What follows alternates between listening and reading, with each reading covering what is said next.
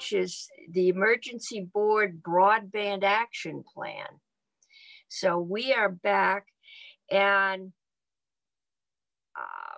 I had a discussion, email, phone message with Chair Briglin last week. His committee has already started working on a committee bill for some of those pole attachment licensure issues that were in the plan. He thought we were working on one, and I said, no, we weren't. So if he wanted to take the lead and send it to us, they have pretty much one area of jurisdiction, and we're starting to get hit with our many areas of jurisdiction.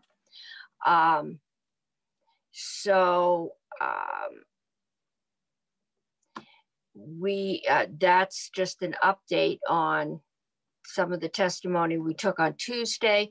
At that time, the independent providers had asked for a chance to talk with us. We didn't have time on Tuesday, so they're here today.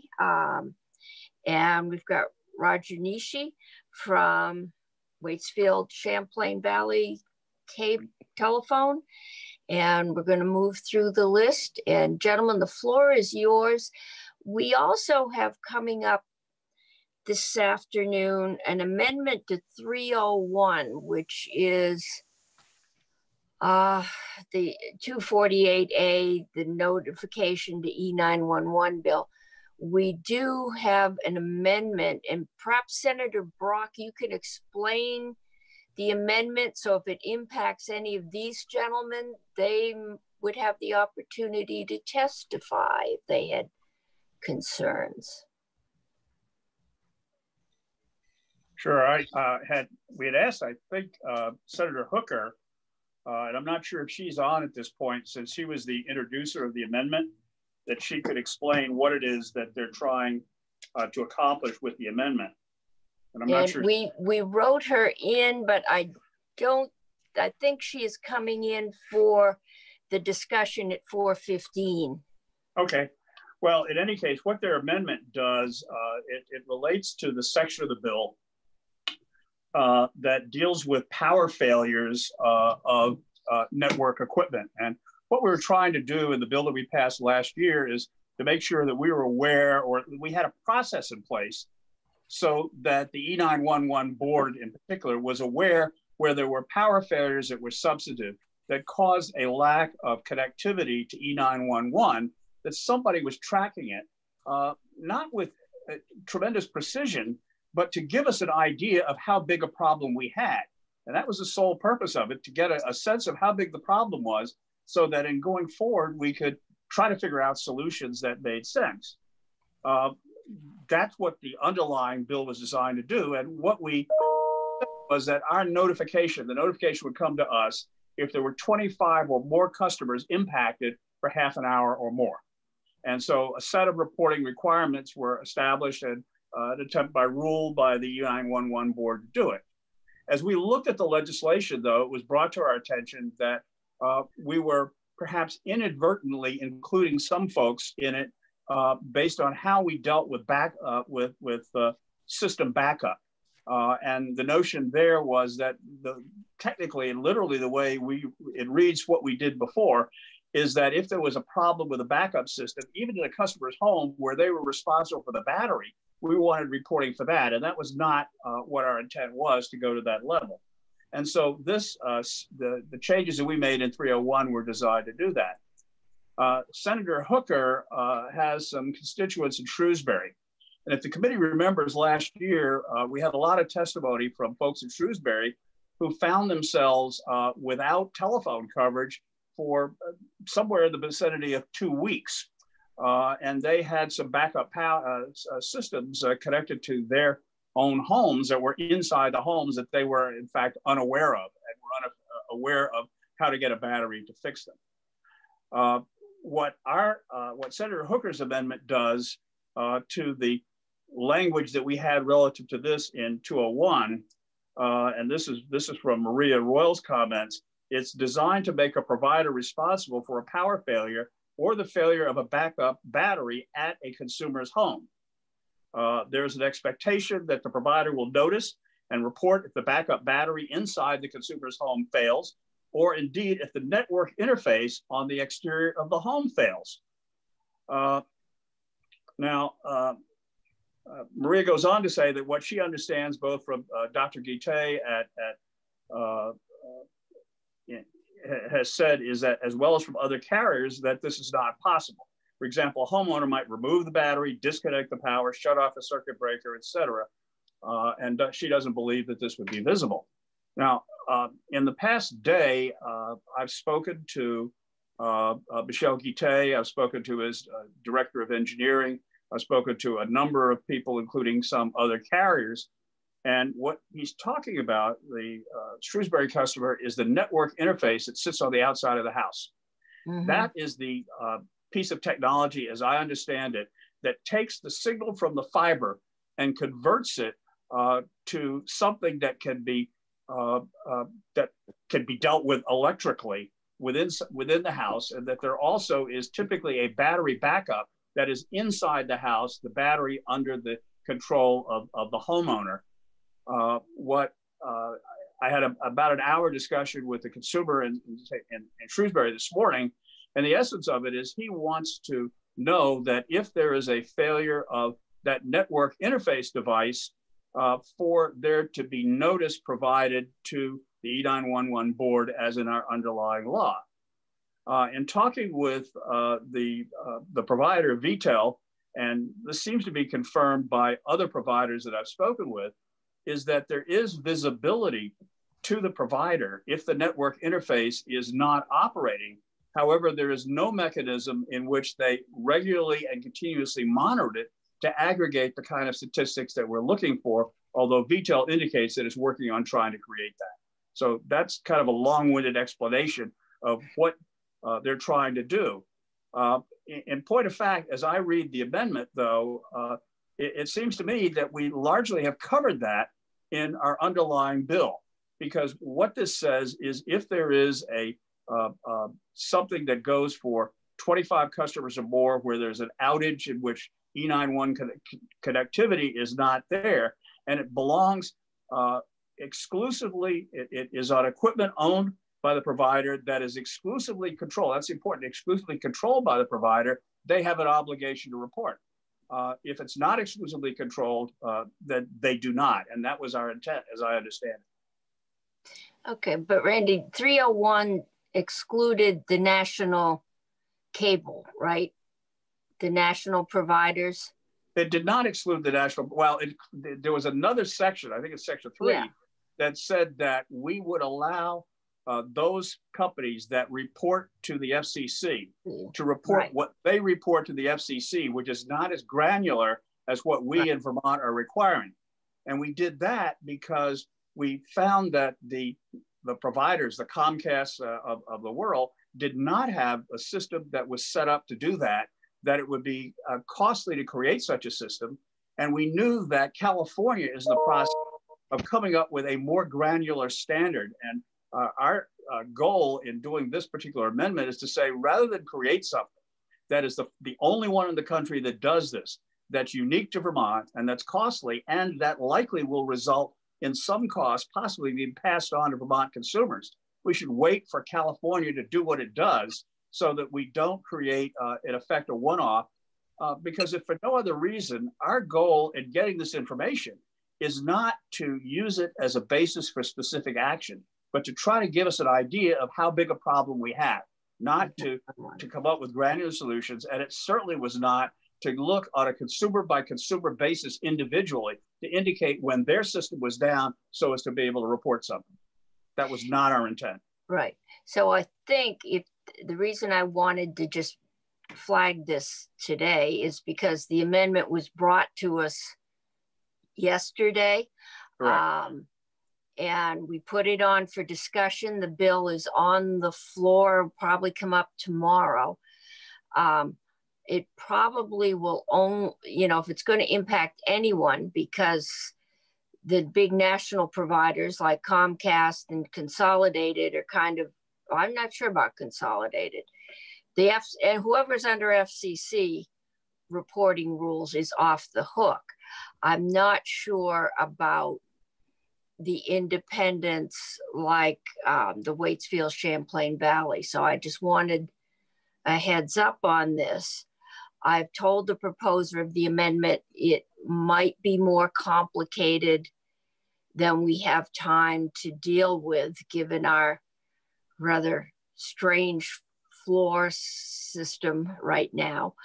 And this bill does still have to go to the House. So if they want to, there's another option, but I wanted to let everyone know so no one can say, but I was there and no one said anything to me. This has just come up and we don't have our usual mechanisms for letting everyone know. And I don't think most of you have your usual lobbyists in the building checking in with us on hourly schedule. So I just wanted to make sure people knew that there were proposals out there.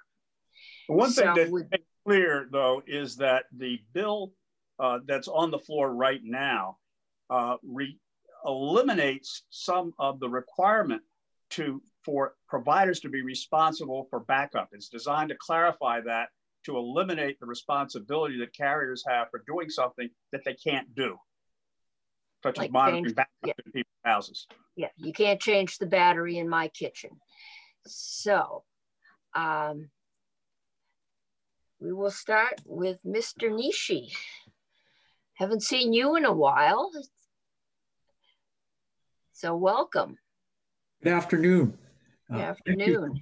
Thank you for having me here today. Can you hear me okay? Yes. Yes. Can. Yeah. For the record, I'm Roger Nishi and I'm with Waitsfield and Champlain Valley Telecom. And today I'm here on behalf of Waitsfield and Champlain Valley Telecom, as well as the independent local exchange carriers of Vermont. They include Franklin Telephone Company, OTT, Shoreham Telephone, Topsham Telephone Company, TDS Telecom, which includes Northfield, Leadville, and Perkinsville, and also VTEL. We all would like to express our gratitude to the DPS in coming up with this plan so quickly. It provides a roadmap to get broadband to many people much quicker. And if funded properly, it could get brought the 100 over 100 to everyone in the state. It always comes, as we always say at our company, it takes time and money.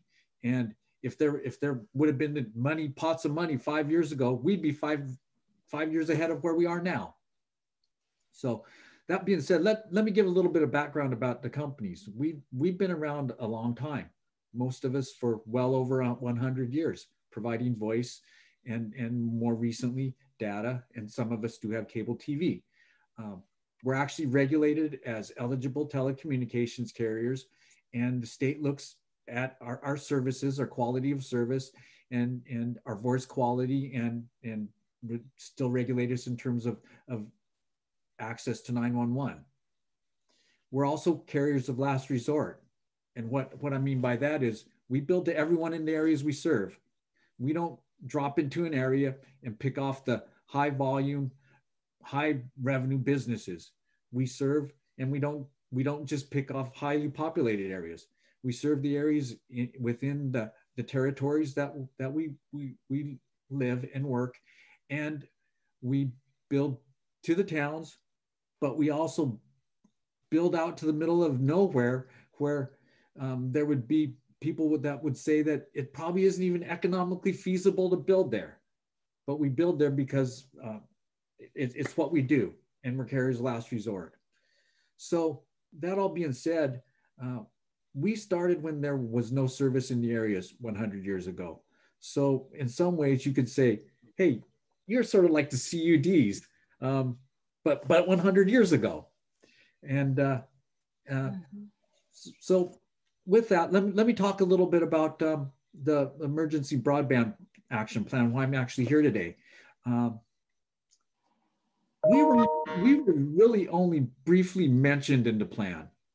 And I as we read it, we said, hey, what about us? We were some of the first companies to really bring 100% broadband to the state. albeit it was really slow, but everyone had broadband. And over time, we upgraded our networks. We continued to upgrade our networks. We installed the much maligned DSL, what everyone says we can't have anymore. But let me say that by investing into DSL over the past 10 years, we got our bang for the buck. All customers had broadband. And if we wouldn't have done that, we had had many customers with very, very slow speeds, and several, if it would have been fiber that we were investing on, people that were very fortunate to have fiber and people very unfortunate to have almost no speed whatsoever. So it was the right decision at the time. But we continue to evolve. And in that evolvement, it's fiber. But let me talk a little bit about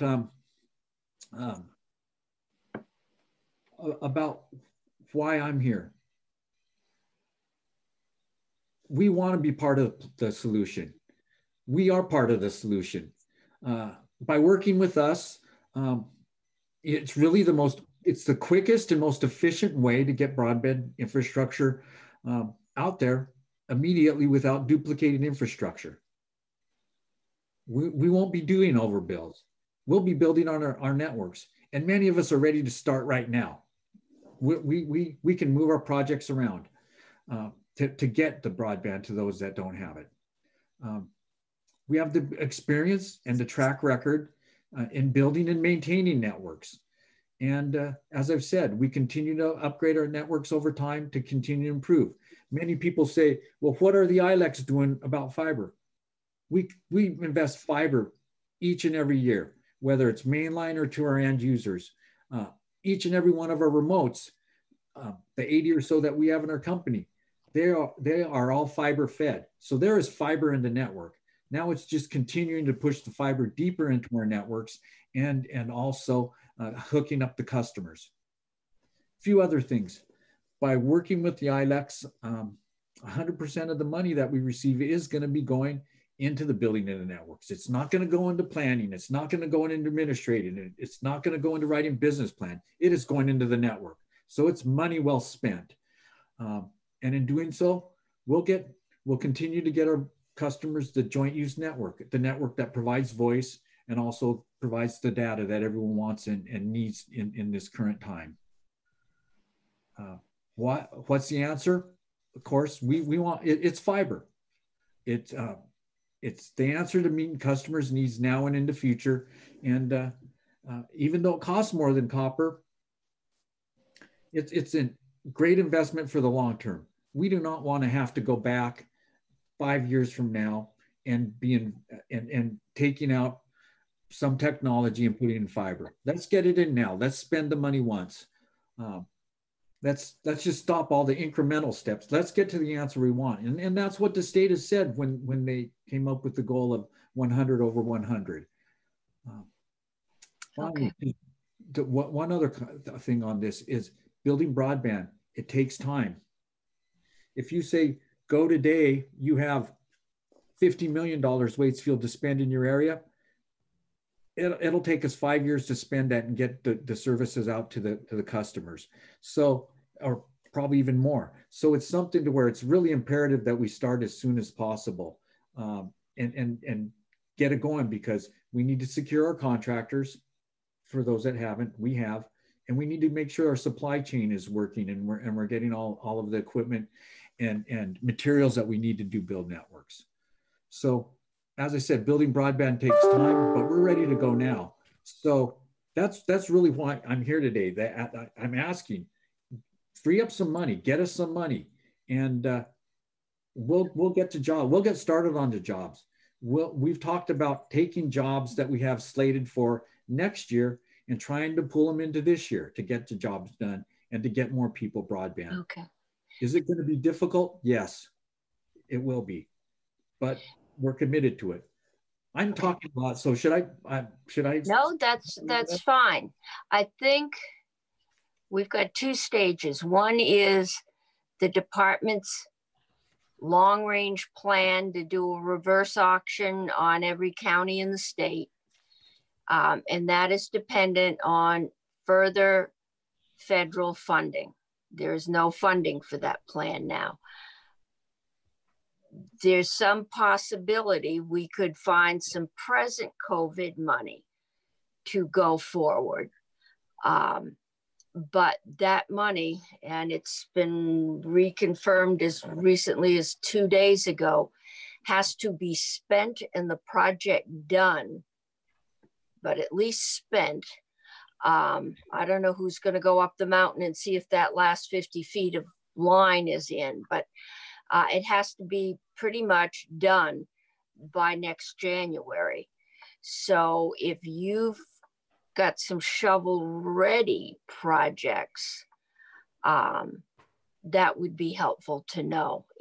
And then there's the big if. Some of us are pretty sure we have spent the 1.2 billion more than once. There's a lot of need out there, but maybe we could get, you know, a couple $1 million to do something with broadband. Also, I think we'll be looking at areas where schools have been particularly negatively impacted on their ability to do remote learning, because some of us think there's a probably better than even chance that we'll be doing remote learning again for at least a number of weeks. We may all be proven wrong, but no one quite knows what the course of this virus is going to be. So if you can do that, that would be helpful. Senator McDonald. Is the witness saying that if Waitsfield Cable received funds, that all the money that was received would go towards a minimum of 100 to 100 broadband and would not be used for any other purposes? Yes. So in terms of this, if we get the funding as it's written up in this, it would go straight to the jobs, and it would go to fiber jobs and getting fiber out to our end user customers. Madam Chair, and again, I don't know if the witness can answer this, but it's been suggested that there be a reverse auction to find out where money goes. How could we understand how a reverse auction works? My understanding is that you can bid basically zero, and how it is not traditional. How does a reverse auction work, and how could you possibly bid to do 100 and be included as a winner in such an auction? So in terms of reverse auction, I think the floor or the starting price in this was the $4,240. And obviously it works as if a company says, I think I can do that for $3,000 per location. And then the bidding goes on and on. And obviously when you start getting to the lower levels, the companies that are doing the bidding and that want to really win the project, they will have to supply a lot of their own capital. So that's generally how they go. So there is the input and financial backing of the companies, either through their current capital or through additional loans. Now, there is a second part of this, and that's one thing I haven't brought up, is the ILECs have an options of an Emergency Broadband Action Plan high cost area program. So to use our current universal service funding program to fund our networks in the rural ILEC areas. And that would be a situation in which we would have to commit to building everyone to 25, greater than 25 over 3 or 100 over 100 and fiber to everyone that doesn't have the 25 over 3 today. And that's something that if the money were available now, once again, we wouldn't have to wait 3 months for the auction to start in that instance. So that is an option that is in the plan, and we're all for it. We're all for giving the ILEC the options of doing the auction or getting the high cost area program funding. Thank you, Madam Chair. So the final question would be, what if you are like the witness who would take every penny and put it into 100, and someone else goes into the same auction and says, well, we'll do it for much less money, but it'll be 25-3. How do we arrange an auction that has people bid against for the 100 and not allow allow others to get the money because they promised to do cheap stuff. Right. Right now, I believe the standard for the auction, as it's been presented to us, is to bring everybody who has less than 25.3 up to at least 25.3. That would be, I assume, a negotiation between us and the department. It also would probably limit the number of homes we may be able to service if it costs more per home. Well, it puts Waitsfield Cable out of the competition if they're telling well, us. and again, yeah, my question is, it looked like it was divided up by county, and I don't think any of these small companies could bid on an entire county. So, you know, it may be dividing it up into different service areas.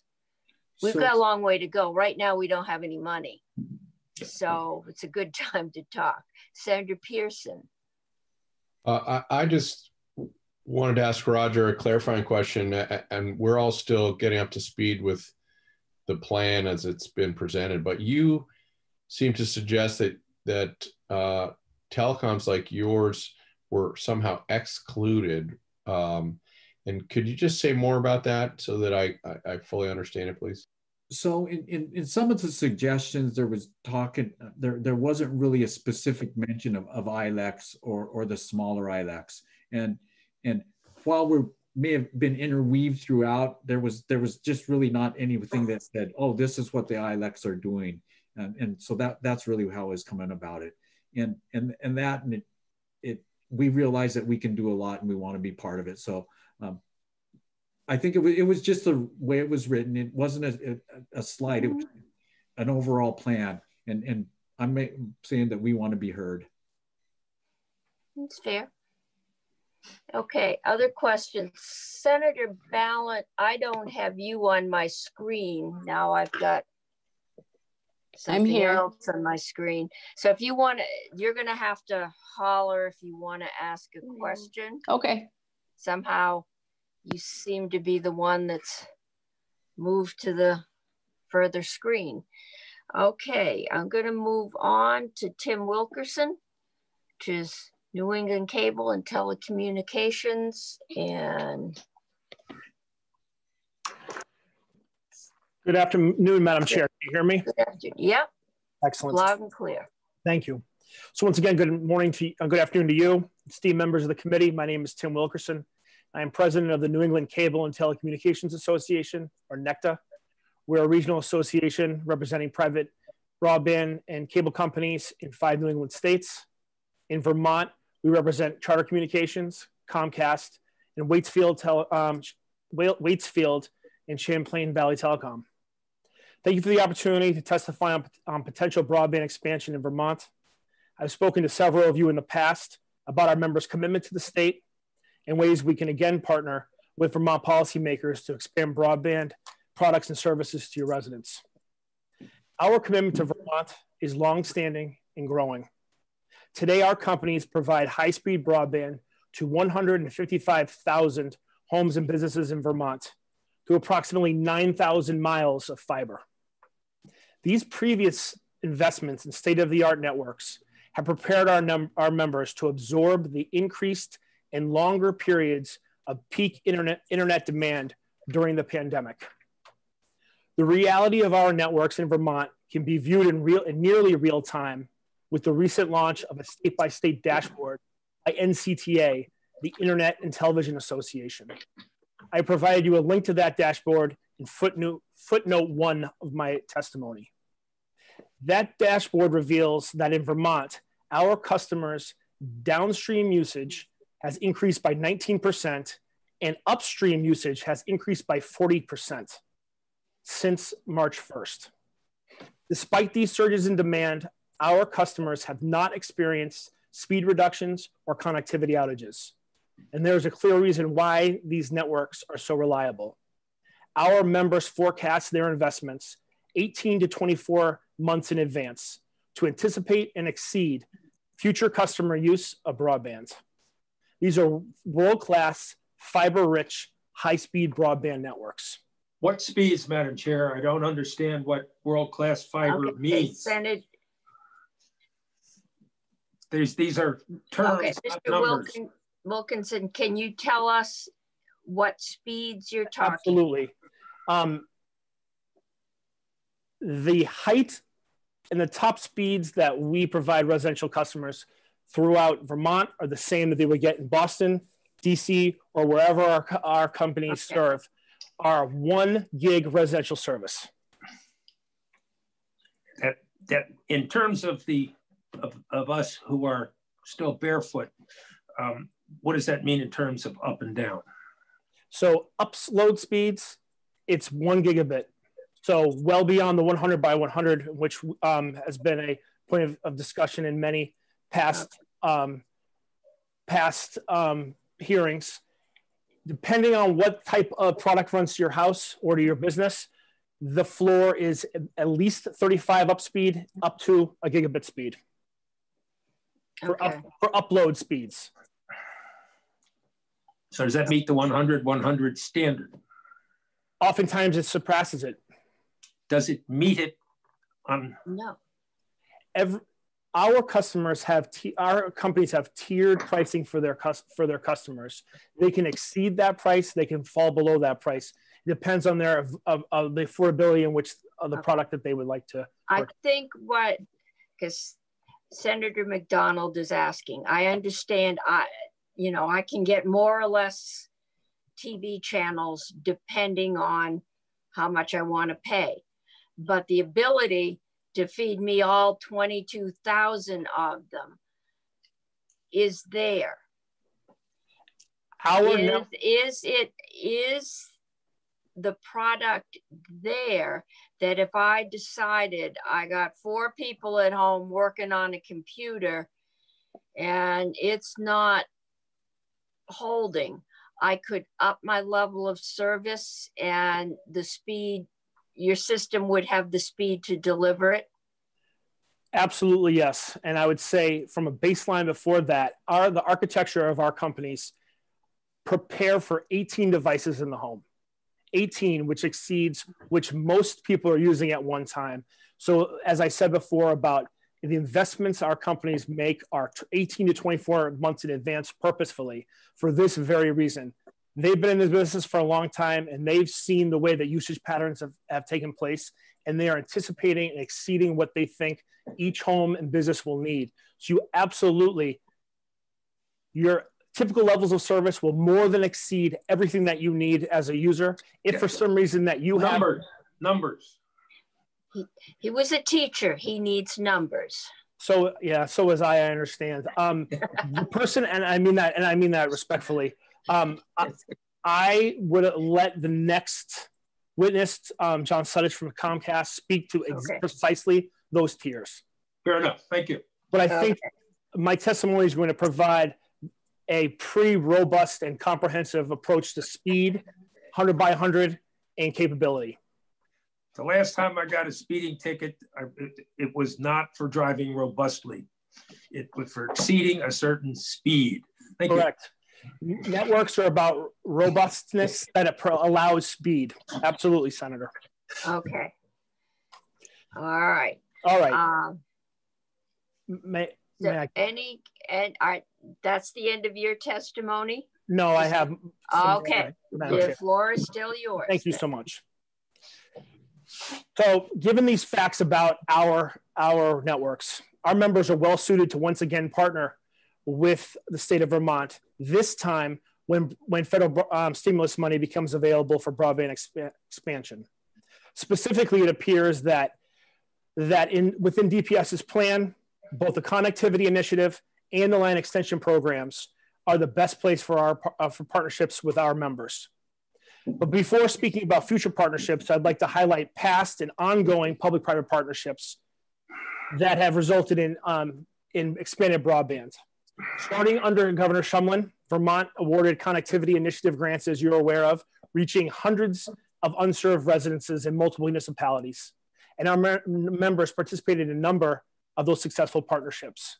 the Connectivity Initiative's successes served as a model for neighboring Massachusetts and New Hampshire, who have entered into similar public-private partnerships with a range of providers, bringing broadband to unserved areas. The Massachusetts experience is quite instructive. For the past 5 years, of the 53 communities completely unserved or only partially served by a provider, high-speed broadband has been greatly expanded through an open, competitive, technology-neutral bidding process.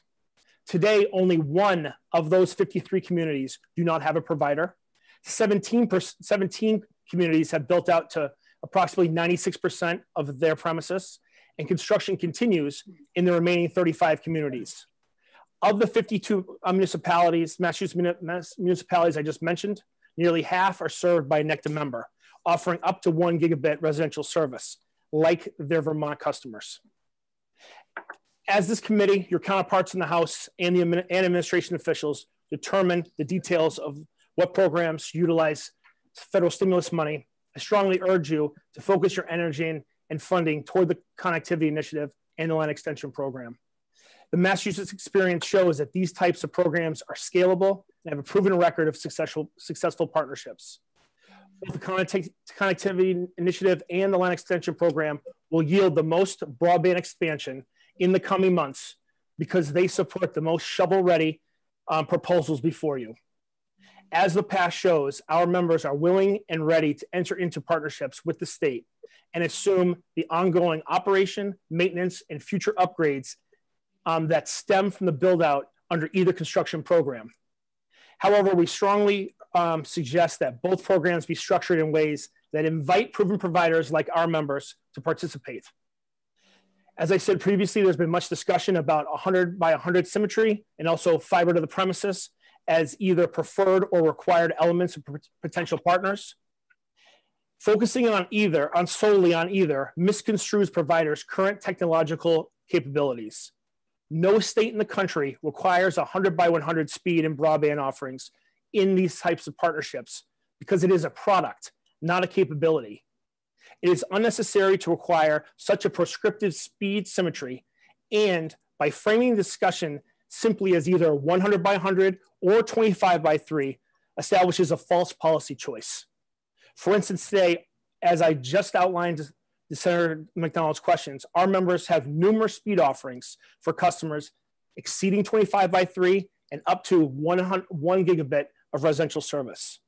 This reality undermines the need or preference for 100 by 100 or a compliance or a complete fiber to the home solution. Again, evidence of our future-proof investments in our products and services lies in that NCTA dashboard that I mentioned at the beginning of my testimony. Our Vermont customers have easily transitioned to distance learning, telecommuting, and telehealth scenarios. Why? Because of our speed offerings and the investments we made in the past. These future-proof networks will be the platform upon which new and even farther future-looking technologies will be unveiled in the near term. Soon you'll be hearing about 10G technology. It's important to stress this is not 5G technology, which is a wireless offering, which you're all very familiar with. 10G will be symmetrical, 10 gigabit service that will run over our existing networks that are the hybrid fiber coaxial cable supported by what's known as DOCSIS 3.1 technology. All of that infrastructure is already in our current physical plant, and there will be very limited need to upgrade that existing technology to be able to provide these speeds, symmetrical speeds, to our existing and future customers. In closing, our ongoing commitment to growth in Vermont is best highlighted by Comcast's announcement just last week of new construction to 430 homes and businesses. This announcement is beyond any existing franchise agreements that they have in place. I suggest to you that type of shovel-ready job that is an example of what our members can do if these projects are structured in a way, these programs are structured in a way that will bring us to the table and be a willing partner to expand like we have in the past, like we have in Massachusetts, like we have in New Hampshire, and we're ready to do in the near future in Vermont. Thank you very much. Okay, thank you. I'm going to move along because we are running a little late. So if we have any really pressing questions now, other than speed, I'm going to go on to John Sutik or Sutich. Well, I'm not sure how it came in Ellis Island, but it came out somewhat, some version of that. My dad was Sutich, but his brother pronounced it completely differently. Who knew? Anyway, thank you for your time, Madam Chair, and through to the members of the committee. I'm mindful of the time, and I know it's been a long day, week, and session for all of you. And so I don't want to be terribly repetitive with what Tim just went through, and he is an able representative of our industry. But maybe just a quick roadmap, and you can kind of tell me what to maybe focus on or sort of minimize or come back to. But briefly, I just want to kind of touch on how our network is performing, some of the work we're doing around specifically for the pandemic response, and speak to briefly to our products and services and our network capability and the importance of focusing on network capability when looking for further investment and partnership. And then close with a couple of comments about the department's plan. And we'll have much more substantial comments and specific comments on the plan that we'll be submitting. And we're happy to share that with the committee as well. So I don't want to speak too quickly, and I'm a quick talker by nature. So is that, I guess, prod me along if I'm going too windy on a particular section, but if that sounds okay, I'll get started. Okay, that sounds fine. Well, first and foremost, I want to thank the administration and all policymakers.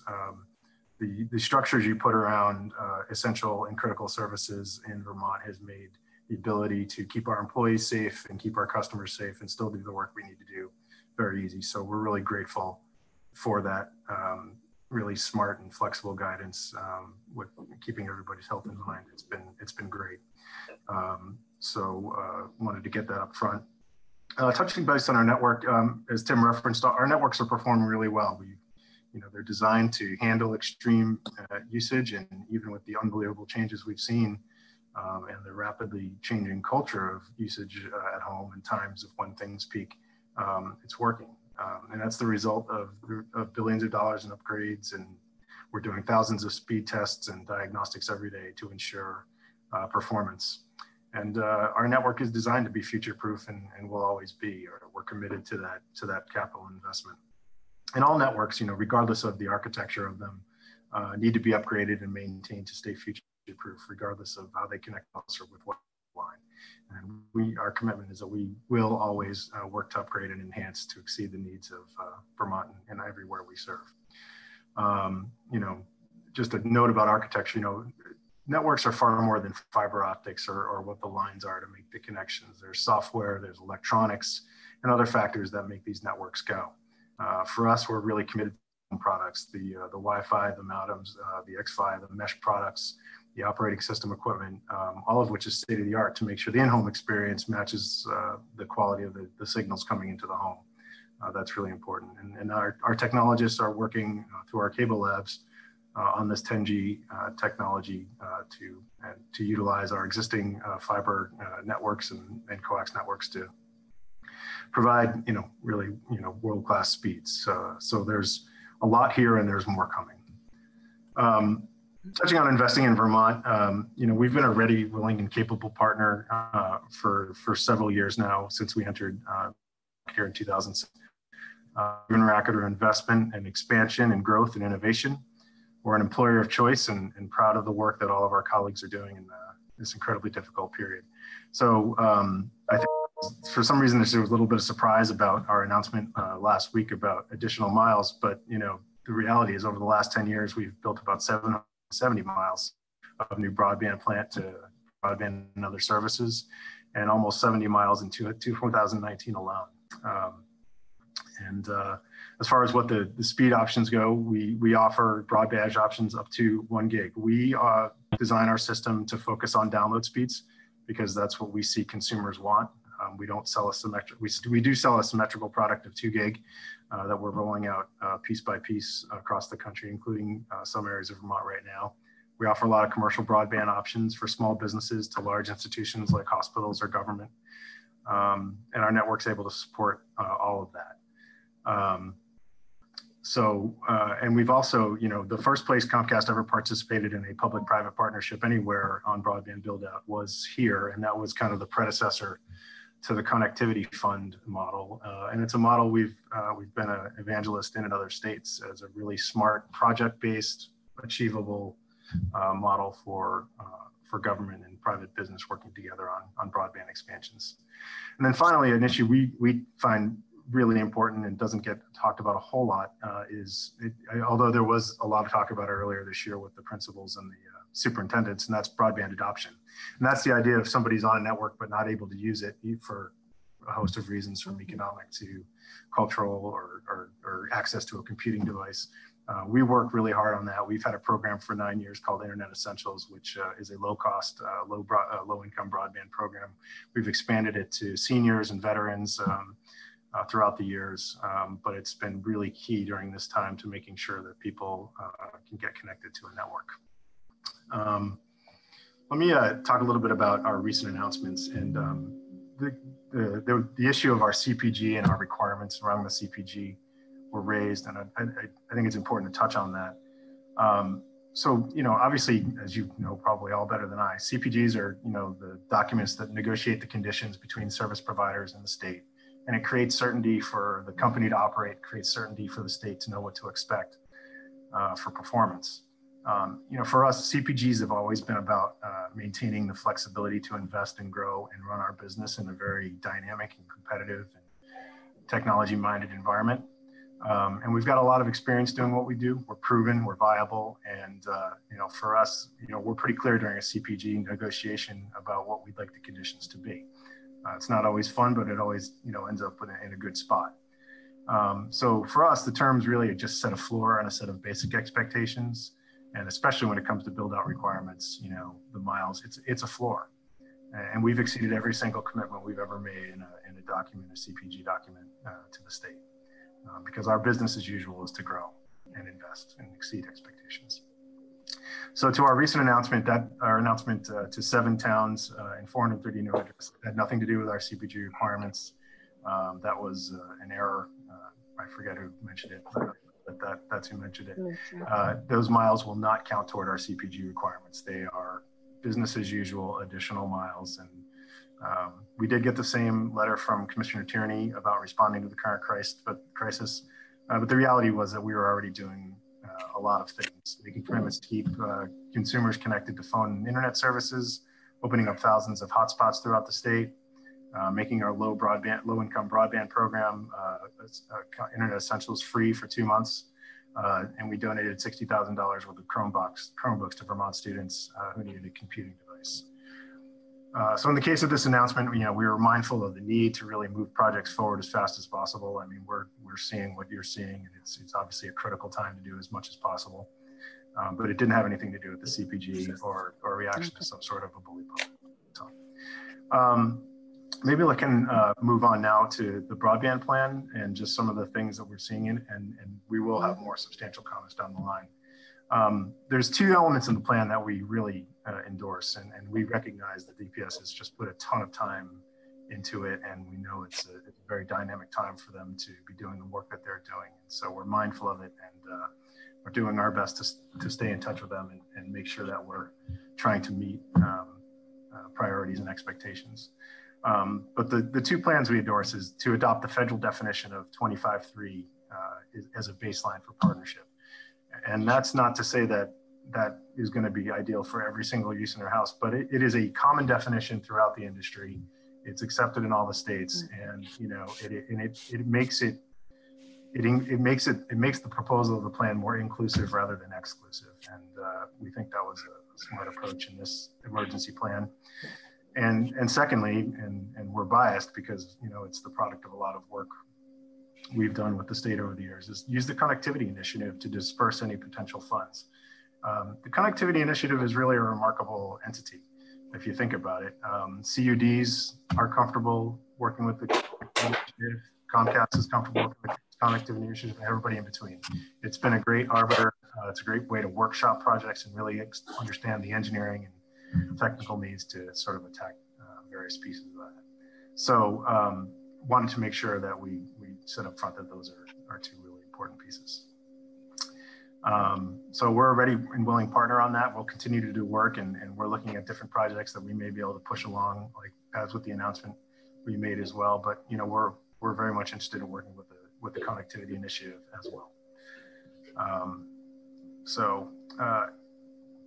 I guess, you know, I've really kind of gone on pretty windy here, and I do have some more sort of even specific points to this point, but I want to be responsive to any questions too and not take too much time. So let me stop there and see what folks and talk about. Just to be clear, because I see Senator McDonald, you're asking, I think, a couple things: that we don't mandate 100, that we go with the 25-3, which is right now the national standard. I would say it's a floor definition for what broadband okay. is. I mean, I should probably take a minute on 100. Sometimes I'm glad Senator McDonald can't reach through the screen, but here we go. The mute button. He's unmuted right now. Oh, that man! I'm very confident he can always get his point across, muted or unmuted. So he writes notes and hands them up to the screen. So look, when we look at 100, that is, to us, that is a market offering. That is not a statement about network capability, although you have to have a good network to be able to offer 100, right? You know, it's not a standard in our view. I mean, you know, if I look at the history, you know, when fiber to the premises became a broadband architecture, you know, once upon a time, the ability to sort of offer symmetrical speeds was a way to differentiate your service offerings from other providers. But it, you know, with the evolution of technology that we use and other providers use, you know, that sort of gap between fiber to the premises and what we're doing is really basically closed. And so I guess I think it is good public policy to push for the best for your residents, but I guess I caution against using sort of specific market offerings like 100 over 100 or even our market offerings and really focus on network capability. And so in our case, our network is fully capable of offering high grade broadbands. I mean, we're offering 1,000 down, which makes, you know, a ton of broadband available in the home. It's just the way when we sort of talk to our consumers and understand what they need and evaluate the engineering and architecture, that's what we want. And so we're not trying to be, I want to be clear, we're not being dismissed. The goal behind 100 in our view is trying to say we want good, high quality networks providing broadband in our state. But mandating a service level, I think it gets a little prescriptive in our view. Okay, I've got Senator McDonald and Senator Pearson. Madam Chair, we're not mandating a service level. And if Comcast or any other private company wants to invest their own money in 25-3, this is their prerogative. If you're going to invest the taxpayers' money, the taxpayers should be able to decide what the limit is that they're willing to put taxpayers' money into. I've asked the witnesses to be as specific and to give numbers as possible, and the only number we got in the testimony was tons of time, and time is not measured in tons. So I know I'm being picky here, but how do we, as the folks who have taxpayer-funded money, set a standard for our network and let the capitalists use their own money if they want to do a lower standard? That's the question. Okay. All right. Senator, I'm going to move us along because this is really more committee discussion about standards and possibilities. Okay. Senator Pearson, did you have a question?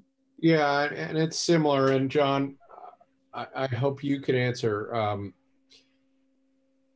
I can hear what you're saying about mandating 100, and I frankly agree with Senator McDonald that when we're talking about public investments, it is important that we build for tomorrow.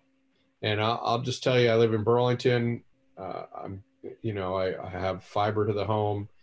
And I remember a business friend of mine, a video editor, who worked on Church Street, which was served by Comcast, and could not get Burlington Telecom for the longest time.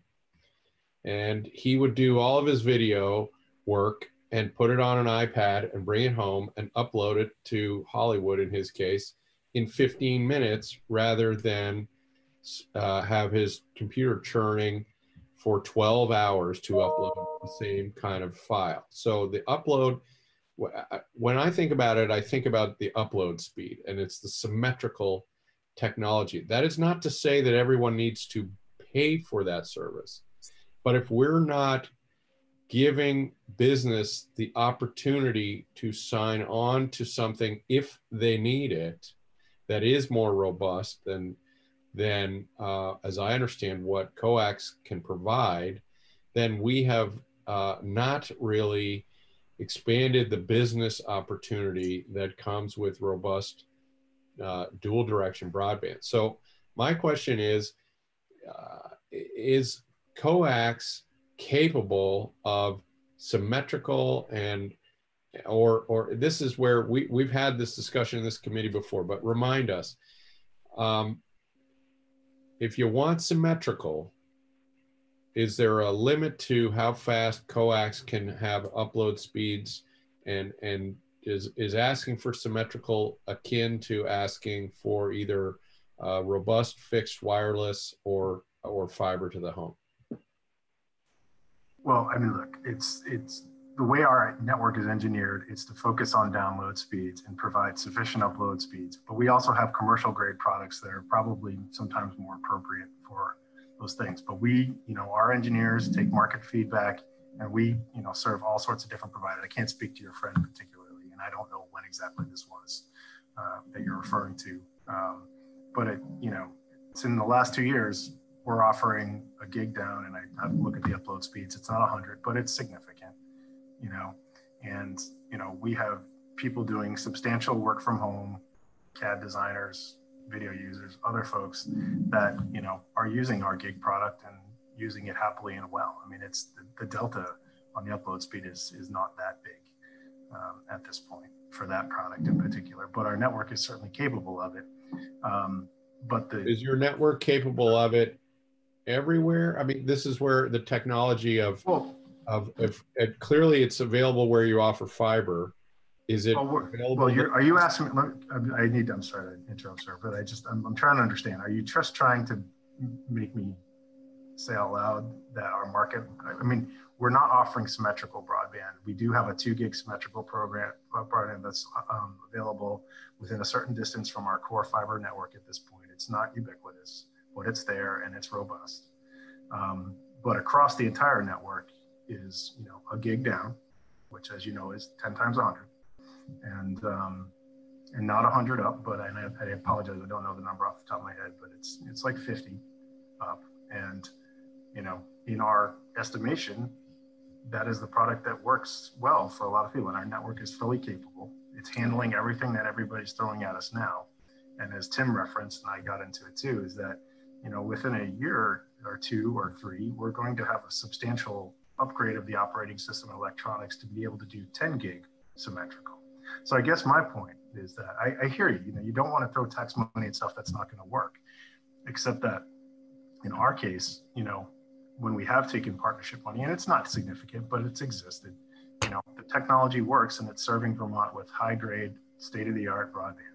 It's not a symmetrical product, but again, symmetrical is a product. And if people need more, services, we've got a range of things we can be doing, but at the same time, we continue to upgrade the technology.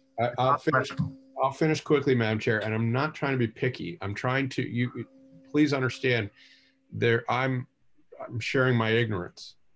So you said that you can offer a gigabyte down and call it 50 megs up, correct? Is that what you just said? That's your standard? Well, that is our gig offer. We have a range of offers from 25.3. Is every Comcast customer in Vermont able to get that service, or that's? Yes, every customer in Vermont is able to get a gig, the gig, what we call our gig residential product. Okay. So coaxial can give that kind of upload speed. Yeah, and it has for nearly 2 years. Okay, thank you. Okay. And one of the questions we may be faced with is we're going to have a finite amount of money. Sure. And how do we choose to spend it? Do we spend it to get the best possible service, which may be a lot more service than some people need or want or can afford?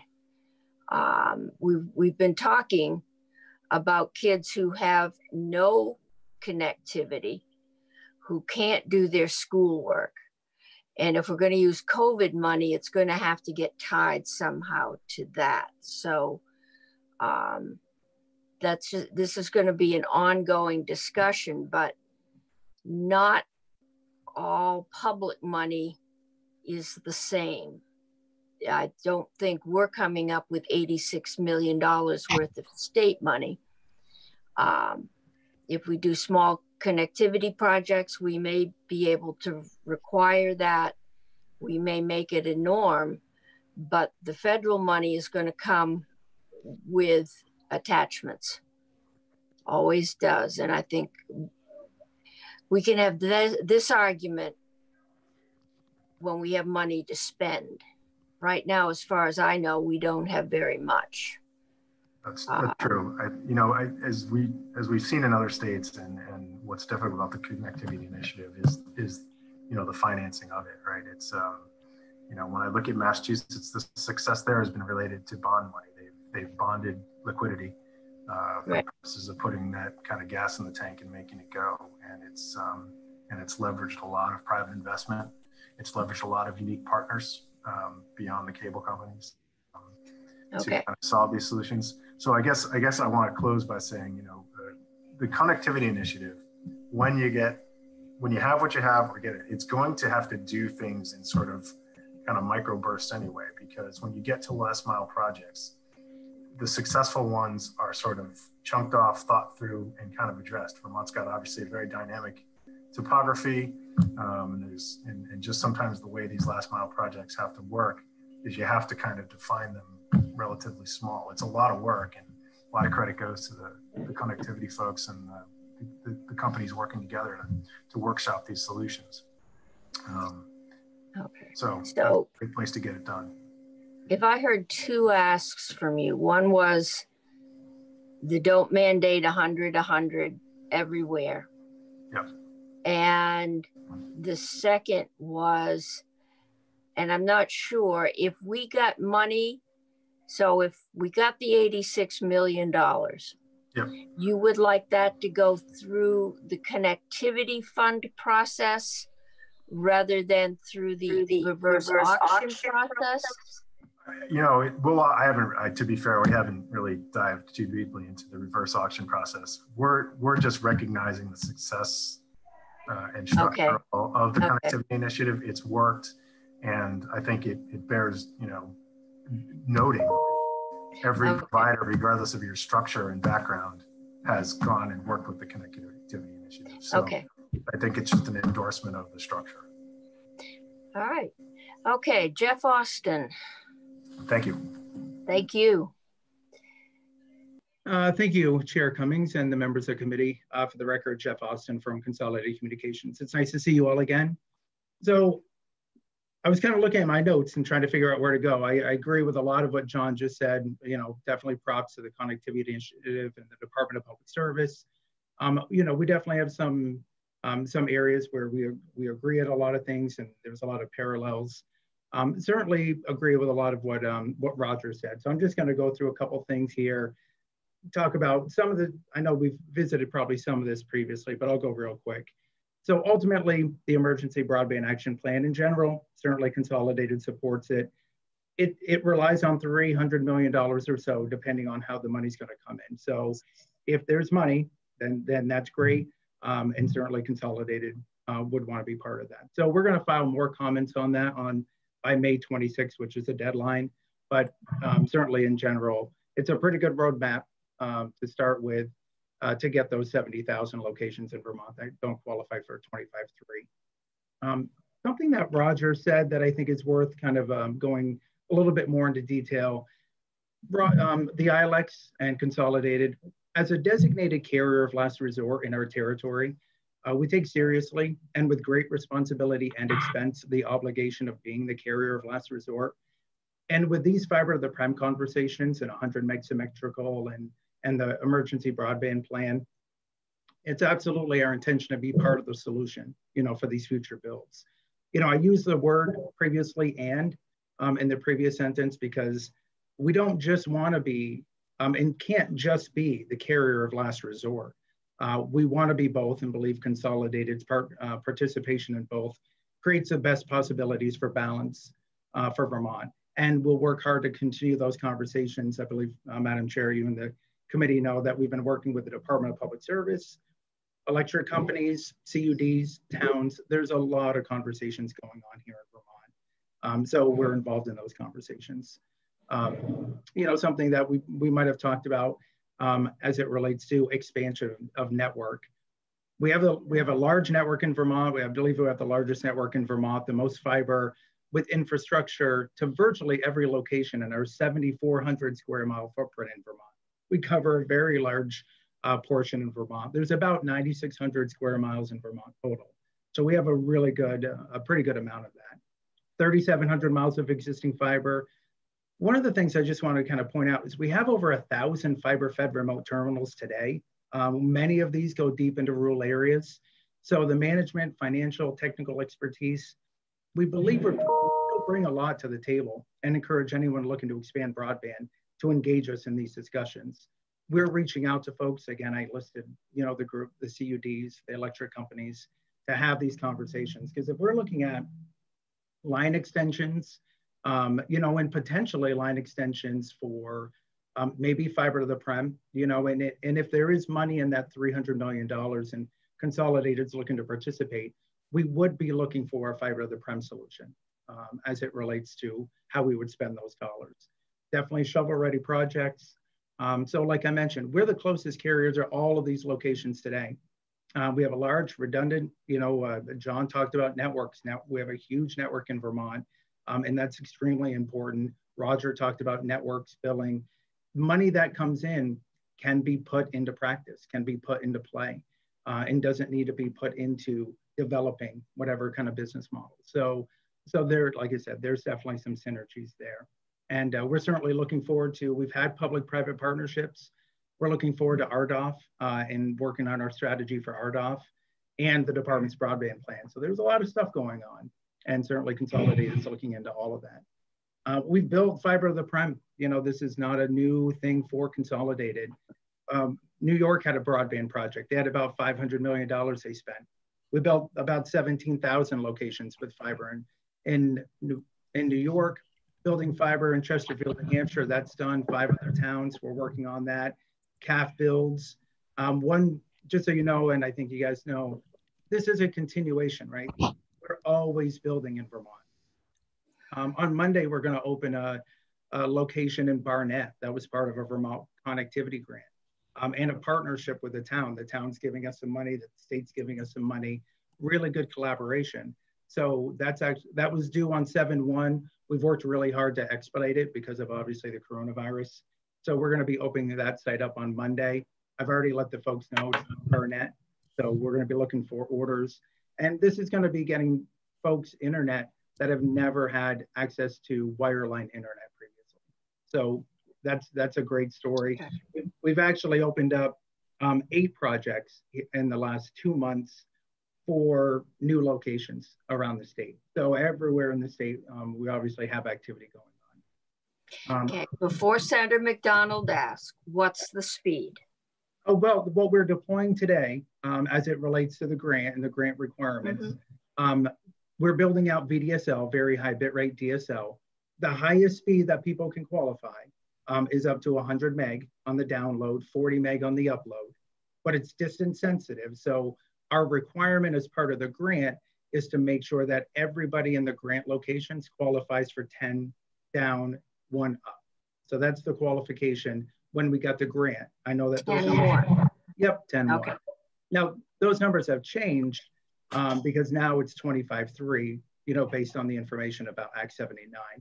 But if we go to the emergency broadband plan and there's federal money available, $300 million or whatever the number is, our strategy to get to the 25.3 would be fiber to the prem, and it would be 100 meg symmetrical, you know, in that area. Just I'm sorry, Madam Chair, can he just repeat that last sentence? Sure. Yep. If there's money in the emergency broadband plan, so if we do get, let's say, the $300 million that we had talked, that's kind of in the plan with one of the funding, then consolidated, if we're going to be participating, that would be a fiber to the prem solution for us. Okay, thank you. Yep, you're welcome. Okay. And thank you. And Madam Chair, can I just say two quick other things? Yeah. These are really quick.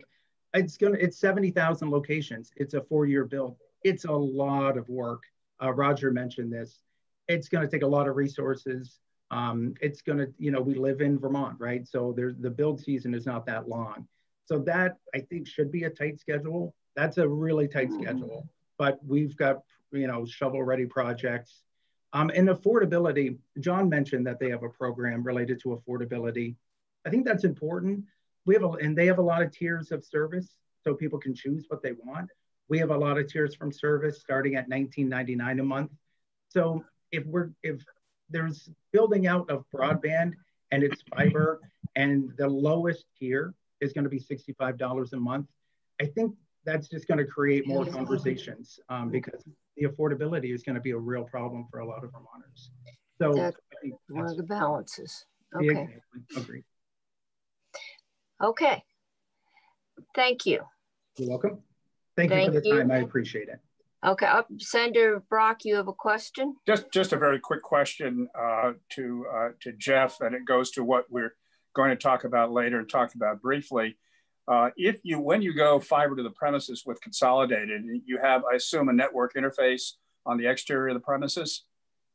Actually, Senator, if you guys can see this, this is an interior optical network termination device. And this is what we usually use. We do put fiber to the prem in Vermont. We have several locations where we have fiber. We actually prefer these. And this is actually an interior optical network termination device that needs to have commercial power to work. Yep. If that power to that device fails, do you know about it? And can you monitor it? I believe we can monitor it. I don't believe at this point that we have this big, large monitoring system together to see if they're working or not. But we know when things go down. Well, what I'm really trying to find out is, as we've heard from VTEL, when their network interface device goes down, although they don't necessarily look at it on an item-by-item basis, they do have the ability to recognize that a group of those devices are not working, and as a result, there's no power to them through your system. Yep. And then at that point, if that's the case, who's responsible for repairing it? Well, it depends. If we saw a lot of these down at the same location, that could be a problem. That could be a fiber cut, you know, so we'd obviously have to go and research, just like we do today, actually, with a remote terminal. If a remote terminal goes down, we have to go find out why that remote terminal went down. Is it commercial power, or was there a fiber cut, car accident that took a pole out? Could be a few different things. Well, under our reporting standard, what we've said is what's reportable is 25 devices or more down for half an hour. Would you be able to monitor and report that to the E911 board?